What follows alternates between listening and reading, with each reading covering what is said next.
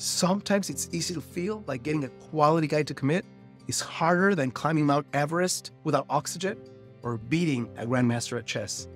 Bad advice that ranges from playing hard to get to becoming sexual early on to simply waiting for his move can make you feel like you have little to no power to attract and enter the relationship you want. So in today's video, I reveal the 7 most actionable things that set the most valued women apart from the rest and can get you to go this year from struggling with guys to getting an amazing man to pop the question without losing dignity or playing calculating tricks.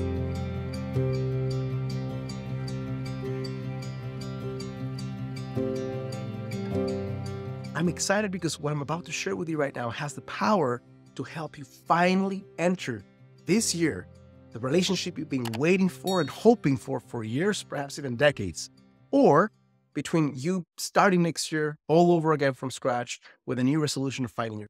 The first thing that sets the most valued women apart from the rest can really help you to enter the relationship you want as soon as possible is to fill your own cup first. Here's what I mean by that. Many human beings, not just women, men as well, have this illusory theory that life can be sucky in some way. And when the right relationship comes along, then life will finally have shine. Life will finally have some meaning. And if you're one of those people who are secretly hoping for your guy to complete your glass so that you can now feel whole and complete in some way, and like life doesn't suck in some way, then you're in for a grave disappointment. The way I've seen this work most powerfully is, and by the way, you don't have to get all your stuff worked out. You don't have to handle all your things. We're all works in progress. But when you fundamentally enter a relationship with the mindset of my glass is full, what does that mean? That means that you're happy with your life. That means that you're connected to what makes you feel joyful and alive and meaningful, that you have a life that you're in love with. Then that's a glass full that when the relationship enters, the guy comes along, there's going to be an overspilling of that glass into greatness. But if the glass is only half full right now, there's so many areas of your life that feel like they're lacking. And you have this illusion that the guy is going to fill it up. It never happens that way. That's the recipe for feeling codependent in a relationship. That's the recipe for feeling like it's never enough. That's the recipe for feeling like the guy is your oxygen and afraid of sharing your truth, because if you share your truth, he might go away. So if you start this year with a strong commitment that you're going to do everything in your power without being perfect, without there being a final destination, but you being a work in progress, do what you can to fill up your own cup, to feel alive, excited, full of passion. That's going to give you far more options and allow the right relationship to arrive for the right purpose. Number 2, simplify your list. Here's what I mean by that. You potentially have, like many men and women out there, a list of qualities you're looking for in a partner that has, through some level of misinformation and some entitlement, grown to be quite substantial. Not the things you share with your friends, but the things truly inside your heart of hearts that need to be ticked, the boxes that need to be ticked for you to say yes to a guy. So think about it this way. If the first box you have is, I want the guy to be tall. He needs to be 6 foot tall, for example. That means that in that one, the first criteria that you're deciding on, you're doing away in the United States, which is a country where there's relatively decent amount of tall people. You're doing away with at least 90% of guys don't fit your criteria just with that one. If you add 2 more, you might be doing away with the majority of guys out there. So my advice to you is not to choose height or not height. I'm not here to say what you should choose. My invitation is that you become very critical of the things that you really tell yourself that you need in order to create that relationship, in order to give a guy a chance, in order for a guy to be your ideal partner. Because the more of those non-negotiables you create, especially if they're more cosmetic in nature, the more you're making it unlikely to find that person unnecessarily. There may be multiple guys out there who might be amazing candidates, but you're saying no to subconsciously creating a list of qualities that A, scientifically have been proven to not be the factor in creating happiness, but B, make it really unlikely that you can find that guy who might be a true partner to your soul, to your heart, and to your well-being. Number 3, be more generous with your openings. A question I ask every woman who comes in contact with me who some help is, how frequently do you get approached by men in real life? And I get a mix of answers, but if you're in the category of not enough or hardly ever or never, then it's not because you're not beautiful enough. It's not because you're not sexy enough. It's not because you have the wrong weight or the wrong height or the wrong anything. It's because you're not creating enough openings. An opening is your capacity to connect with somebody eye to eye and let them know through your being, through your soul, through your smile, through your body language, and through your words that you're open for connection.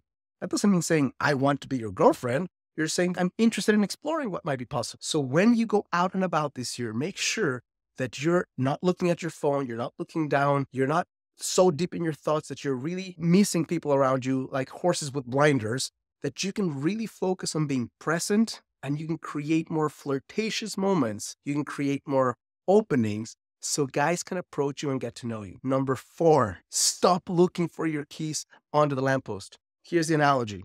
You lose your keys in the middle of the parking lot and it's raining and it's dark and it's not well lit. And you find that you go back to the store and right next to the store, there's a big lamppost with a lot of light and there's some shade, so that means you don't get wet. And you start looking for your keys there. Well, it's comfortable, but you're not going to find your keys underneath the lamppost if you lost them in the middle of the parking lot. What does that mean? That means that many of you are going from home to work, or worse, working from home, hoping that you'll meet your guy someday. Well, here's the news. If you want to connect with more men, you have to be willing to go outside of your comfort zone and go to places you don't usually frequent, especially if you adopt the mindset of creating more openings.